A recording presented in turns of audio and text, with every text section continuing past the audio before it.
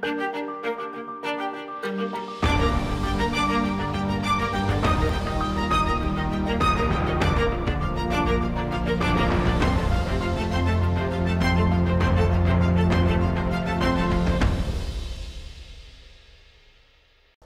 good day to you. It is December the 14th, 2020, and I hope you're having a great day wherever you happen to be. Now, if this is your first time ever listening to this channel, I do want to welcome and thank you. What we talk about here on Search for Signs is the emergence of Maitreya and the Masters of Wisdom. Through the course of these videos, we take a deeper look and hopefully gain a better understanding about who and what Maitreya is. We take a deeper look at why the Master is returning now to the everyday world during this historical time, and of course, what does it mean for all of us? We talk about current events and tie it into that, and then we also take a look at the many miracle signs that have been going on all around the world in all walks of life to religious people and non-religious alike. And what does it mean? Does it mean what Benjamin Creme has been saying for years, that the one awaited by all the world's religions, Maitreya, is already here, living in a modern city, and has been since the late 70s. Now, it's not so as important to believe what we say Maitreya is or even change your beliefs on anything, but it's very important for us to look at the priorities for humanity. Maitreya says, above all, man must create true and lasting peace first. We cannot tackle all the many problems together that we need to as a global community until we have a measure of peace. Maitreya says it's quite simple. Without sharing, there can be no justice. Without justice, there could be no peace. Without peace, there could be no future for humanity. So our very survival depends upon it. But let's get back to the first step, because so many people want justice, so many people want peace, so many people want the environment fixed and so forth. But let's take a look at the first part, because it really is the most important step, the first step. Once we take the first step, everything else will start to, kind of fall in line. But the principle of sharing is not an ism. It's not communism. It's not socialism. It's really not done by, at least initially, by individuals. It's going to be done by nations, where nations take the excesses of what they have, sitting there rotting away sometimes, and giving it freely to those nations that need it. Every nation has an excess of something. Every nation has a need, of course. And in so doing, it would create not only trust, but it would end hunger, probably within a few days, weeks maybe. It would bring about trust among the nations and, of course, bring about peace. And then nations would start to tackle those other problems together, where now we're kind of just doing it haphazardly. One nation does it, the other nation doesn't care. Other nations are cheating, where other nations need to really, get in line and that kind of thing. So if you look at, historically, if you look at right after World War II with the Marshall Plan, the United States, under the then Secretary of State, George C. Marshall, instituted the Marshall Plan, which is really what Maitreya is advocating for the entire world. But regionally, the United States gave the excesses that they had to war-torn Europe right after World War II. As Western Europe started to rebuild their infrastructure, rebuild their economies, of course, then they took the excesses of what they had and gave it back as payment for what they initially took to help them out. Now, it was a process that didn't happen for very long, unfortunately, and it didn't happen globally. It was just kind of a regional thing. But if you look at the outcome, even though it was done for just a little amount of time, but those nations that participated in that sharing trust one another better than they trust any other nations on the planet. So that really shows you that, as Jesus said, a tree is known by its fruit, right? Well, the tree of sharing, or the fruit of sharing, the tree of sharing is of course peace and trust. Where what we're doing today is not bringing about peace, because if it did bring about peace, we would already have it, right? So it's very important for us to look at what we can do to bring about the principle of sharing in order to bring about peace. Now, I do have some questions to cover in this video, of course, and if you have a question about what we talk about here, I invite all questions. I even invite comments, because they do help to continue the conversation and help us gain a better understanding about what we're talking about here. But simply post your question as a comment. You can also email me at searchforsigns@mail.com, and then I try to answer it in the next video. Alrighty, let's get on into it, of course. Now, the first comment, actually, which I think will help, give us some more information about this, comes from The Truth. And this person, don't know if it's a man or woman, don't want to assume gender these days, is talking about the video I put up entitled, "Is Maitreya going to reveal himself on 12/21/20?" Now, I don't know if they actually took the time to listen to this video, because I actually said exactly what they said. But it says, Maitreya will not reveal himself on 12/21/20. Of course, that's what I said. I agree. Not enough people are responding yet. Agreed. That's what I said in the video. Nobody listens. Everyone gets defensive. But there is progress being made. Well, thank you, The Truth. Now, I do want to touch upon this a little bit, because I talked about it in the video that they're commenting about. I don't think Maitreya's declaration should be referred to as being revealed, okay? Because I do think there's a distinction in those two words. Maitreya will eventually declare himself as Maitreya on TV on the day of declaration. As The Truth said, once enough people are responding and people are listening more to and what Maitreya is talking about, then yes, we will demand from our media representatives that Maitreya speak to all the world at the same time. Maitreya is on TV and has been on TV for the last 10 years, portraying himself as an ordinary person, speaking in incognito. Now, he is the Lord of Love. He is speaking heart to heart to people about our many problems and, of course, the solutions to those problems. But because he's speaking in the way that he's speaking, he's obviously not being picked up on that he could be Maitreya. I do think because he's already spoken to millions of people on TV, you, me, everybody else who's listening to this channel, there's a strong likelihood we've already seen him on TV, just not recognized him as of yet. But eventually, he'll start to speak with a greater sense of urgency, a stronger tone to his message and so forth. And then more and more people will start to respond, of course. And it will get to the point where we as a people will demand that he speak to the world all at one time. It's not the day of declaration isn't going to be forced on people. So to think that it will happen in a week, it's a lovely thought, but I don't think it's going to happen. There's going to have to be a length of time where there is a crescendo of interest into what Maitreya is talking about to bring the people and inspire them enough to tell our media representatives, hey, we want to hear what he has to say. Not what you have to say, what he has to say, because what he has to say makes sense. And the reason why it will make sense to all of us once we start to hear it more on what Maitreya wants to say is because he's going to be speaking heart to heart. He already knows within the hearts of all of us is the desire for oneness, is the truth of unity and so forth. And that's what he's going to be speaking to. We need to create the structures, economic, political, social, healthcare structures, educational structures that reflect that truth, that we are all one. So nothing new, as Maitreya would say. He's not going to be speaking in a foreign language to people that they don't understand it. It's going to be, yes, I thought about that all along. Now somebody's on TV is speaking about it in a very relaxed way with zero fear.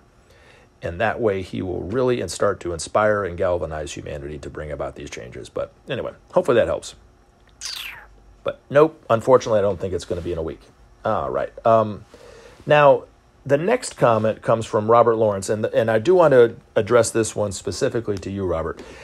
I don't know if I had answered what you had, you had brought this up before about Alice Bailey, and I don't know if you're just talking about it or you want me to address it or what. So if you want me to address it, may I suggest phrasing it again in the form of a question? I'll try to answer it again, but I think we've talked about this enough. But there's some of the things in here I want to pull out that I think we can have a better understanding about how the masters work and how they work with their disciples. Okay, so first of all, those who don't know, he's talking about Alice Bailey in this comment, and Alice Bailey was one of 4 individuals who were one of the individuals who initially brought the information about the Masters of Wisdom to the public. The first one was Helena Blavatsky, then Helena Roerich, and then Alice Bailey, and then, of course, Benjamin Creme. Alice Bailey lived and did the majority of her work during the time of World War I and World War II. Now, from what I gather, what he's saying again is through the course of his readings, he's read people such as Constance Kumbi and some others who are claiming that Alice Bailey has kind of an anti-Semitic kind of slant to some of her writing. Maybe she's prejudiced towards Jews or something like this. I don't know if that's what he's saying, but that's just kind of what I took. And it seems quite concerning to him. So that's what I'm addressing this with. Let's just say, for argument's sake, that she is. I don't think that she is anti-Semitic or anything like that, but let's just say if she is, okay? For one thing, it doesn't take away the good work that she did, and it also doesn't, it's not a reflection on the master that worked through her, the master DK, and it's definitely not a reflection on Maitreya, okay? The masters, prior to 100,000 years ago, were working directly with the public, known for who they were, and they made a choice to leave the public eye, okay? And they had good reason to, and I don't really want to get into it now because that's not really important to what we're trying to talk about here at this moment in time. But they left the public and they went into the mountain and desert regions around the world. And since then, had worked indirectly, stimulating and guiding and teaching humanity, showing humanity the way through their disciples in the world. So any man, woman, or throughout history that has made some kind of impact in whatever field of endeavor they were working in, were working with these masters. Most of the time they didn't know it. They just had this idea, this invention, maybe this musical, way of doing art or whatever, a political idea or whatever it happens to be, a discovery of some kind. But they were inspired by these masters. Sometimes they were consciously working with them, like like Jesus was, like Abraham Lincoln, like Shakespeare, some of the painters, the Renaissance painters and so forth, were very consciously aware of working with these masters. But for the most part, most of these disciples are totally unaware of these masters, but yet are working with them, okay? Now, the masters, and the reason why their work is has always been so slow in getting out to humanity for change and so forth, is because they're working indirectly through these disciples in the world. And every one of them had issues on some kind, some more than others. So, if Alice Bailey was prejudiced towards Jewish people, then that's on Alice Bailey. It's not on the Master DK, because she wasn't perfect, okay? She was a very advanced disciple, but she wasn't perfect. So to expect her to be perfect without fault is kind of naive, okay? Now, the work that she did, and I'm going to kind of summarize it. She worked with the Master DK for over 2 decades, I think, and created this huge volume of work about the Master's teaching in a very scientific way. And it will be studied and learned for centuries to come. So her work has really just started out, but she also made the announcement, or Maitreya made the announcement through her, that he was going to return very soon after 1945, if humanity made efforts in creating peace, to some degree, the principle of sharing to some degree, and of course the political parties around the world had to start cleaning house. If they did those 3 things, then he could come back, which obviously we did to some degree because he was able to come back. She also, and this will, the truth of this and the importance of this will be better known once the masters are out to the general public, but she also gave out the great invocation, which will be used by humanity for the coming time to help bring about the changes. It's an amazing invocation. It's written in the link of these videos. You can read for it yourself and so forth, but it was given out by Maitreya through her. So those are 3 things that she did were just astounding, and the full effect of her service will be felt for centuries to come, okay? But she wasn't perfect, to make sense. The other, another example of this would be somebody like Paul, right, who never met Jesus, had his own prejudice toward what the early Christians were saying. He took it to a whole other level. He was, of course, prejudiced towards women, towards homosexuals, towards other people that didn't have his same belief as him. He, of course, was very prejudicial toward his view towards Jesus. He was one of the people that kind of helped put Jesus on that pedestal, that he's the only true Son of God, even though there's no truth to it. But you can't deny what he did. I mean, what he did was he brought the ideas of the Christ to all the world. So even though he had those prejudices, his work was felt for thousands of years, and we'd be living in a totally different world if it wasn't for Paul.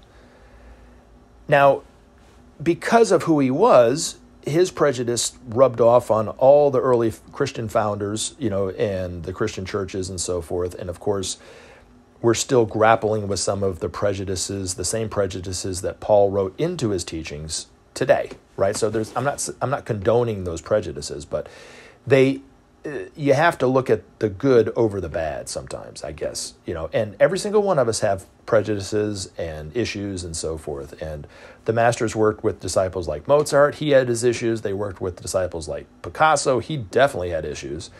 Abraham Lincoln had his issues, William Shakespeare, the list goes on and on and on. Every single one of them had issues on something, prejudice towards something, that kind of thing, but yet did great work in some level. So it's more important, I think, to look at that. But hopefully that helps, kind of get rid of some of the concerns, but it really isn't important. If you don't want to read Alice Bailey anymore because you think she's anti-Semitic, then whatever, So if you have another question about it, I guess ask it in a different way. Maybe I can answer it better for you. But anyway, hopefully that helps.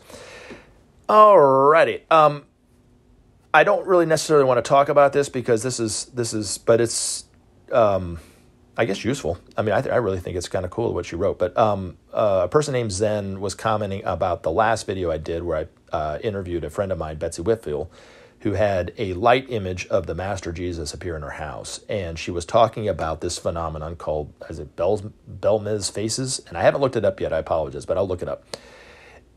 But really how she was saying how it helps to confirm the fact that there's life after death. So I definitely recommend reading what she wrote because it was quite inspirational. So thank you for that, Zen. All right. And then lastly, a friend of mine, David O., was commenting about a video where it's entitled, "Is UFO Activity Related to the Return of the Christ?" And he said, Hi, Gary. I haven't posted in a while. That's okay, but it's good to hear from you again. But I have a question. Is UFO activity related to fallen angels? I am curious about that since the religious claim the UFOs are angels fallen from heaven and not extraterrestrial. Thanks. P.S. What are the grays and are they demons? Okay, so I'll answer the three questions very simply, and then we'll get into it a little bit deeper. Okay, how about that? Is UFO activity related to fallen angels? No. What are the grays? They are figments of people's imaginations. There's no truth to them. And then are they demons? Well, of course not.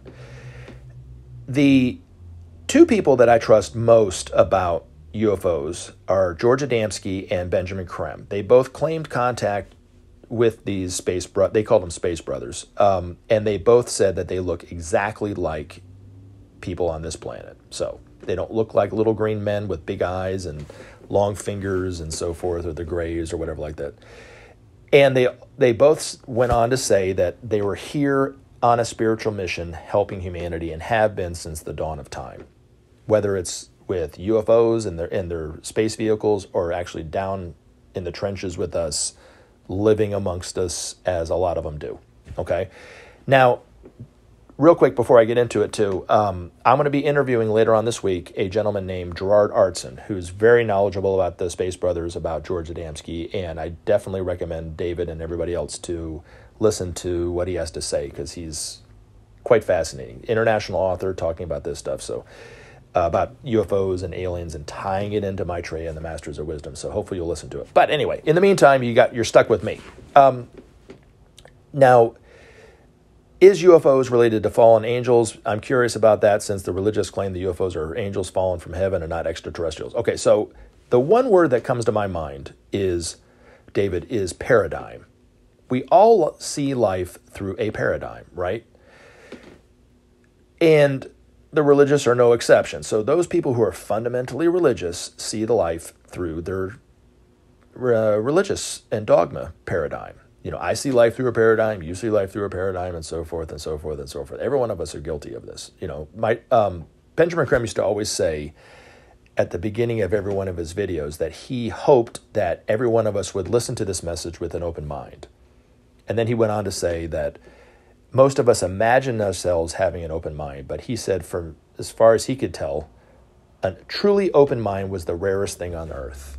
And I have to say, you probably have to be a master on the level of being a master to truly have an open mind. Now, when we were born, when we were children, we of course have a truly open mind. We are not conditioned at all and so forth, but none of us remember that, right? But to master it, we have to be a master. So every one of us is seeing life through a paradigm, which is also kind of goes back to what Robert Lawrence was talking about with Alice Bailey. She saw her life through a paradigm too. So they see the evidence of these UFOs, perhaps. They maybe even to some degree believe that it's happening, but they have to see it through the paradigm of religion. So then they say they're fallen angels, okay? Just as if you look at our ancestors, right? There's a lot of writing, there's a lot of drawings on cave walls and so forth, but there's a lot of writings about chariots of fire in the sky and so forth. Could it mean that they were talking about UFOs? Very possible. Because that would mean that they were seeing life through that paradigm. They had no concept of airplanes or ships or mother ships or whatever like that. They saw them as chariots of fire. Just a thought, and so I think that there's nothing unique about seeing life like that. But anyway, no, the Space Brothers are here. They're here on a spiritual mission, according to Benjamin Creme and the Masters. One of their main activities, which they work tirelessly day in and day out and have been for decades, is helping to clean our atmosphere up and the pollution within our atmosphere up enough to where they can, life can be sustained on this planet until we learn not to harm the environment the way that we're doing. Most of us are totally unaware of the danger of nuclear radiation because we're told by our scientists and our so-called world leaders that it's safe. And we trust them and we believe it, but there's no truth to it, because when a scientist measures whether there's nuclear leakage or not in let's say a silo or a naval vessel that's nuclear or a nuclear missile or something, when they put the Geiger counter up to it, it's not measuring anything, so they say it's safe, right? Well, radiation that causes all the problems is on one of the higher levels of physicality called the etheric, which also relates to the Space Brothers because that's where they live, is on the etheric planes. Not another dimension, it's a higher level of physicality. There's 7 layers of physicality, not just solid, liquid, and gas, but then 4 other layers of etheric. So this nuclear radiation is so fine on the etheric levels, it goes right past the lead in the concrete and goes right out into the atmosphere. And then it's so fine that the wind actually takes it up into the higher atmosphere in the clouds. And then it comes down, hundreds of miles away in raindrops or, that kind of thing. It gets all over us. It saturates our homes. It gets into our water and our food supply and so forth. We ingest it through that. And that's what's causing a lot of the illnesses today. And so these Space Brothers help clean that up to a degree to keep it semi-safe for us, or we'd all be really, really sick or dead, and eventually Maitreya will be the one that will come out and say, yes, they are here, they've been here, we have nothing to fear. And hopefully by that time we will trust Maitreya enough that we'll believe him, right? But these Space Brothers, who don't look like the Greys, they don't look like Marvin the Martian, they look like us, except for the Martians are actually shorter because there's more people living on Mars than living on our planet. But anyway, and that's the reason why they're so short. But they look like regular people, and they live on the higher etheric planes of those planets. So if you were to go to Mars or Venus, you would not see anybody, of course, unless you had etheric vision. And then you see these beautiful cities. You'd see millions of billions of people on these planets, all hustling and bustling about. If you had etheric vision and you looked up into our atmosphere, you would see at any moment, you'd see hundreds, maybe even thousands of ships flying all over the place. But because they're invisible to the naked eye, and because we don't have etheric vision, well, we don't see them until they want us to, they want to be shown to us. And then they lower their vibration down, and then we see the ship, and then they raise their vibration up, and it's like they disappear and went into another dimension. But they're still there. It's just they're on another the level, they're just up on a higher level of physicality. So hopefully that helps. But anyway, it's getting a little long, and I want to kind of stop it for now. But if you have any questions in the future, please don't hesitate to ask, all right? Take care and have a great day. We'll talk to you soon. And as always, take action. Help SOP save our planet. Thanks for listening, and we look forward to talking to you again in future videos. Have a great day.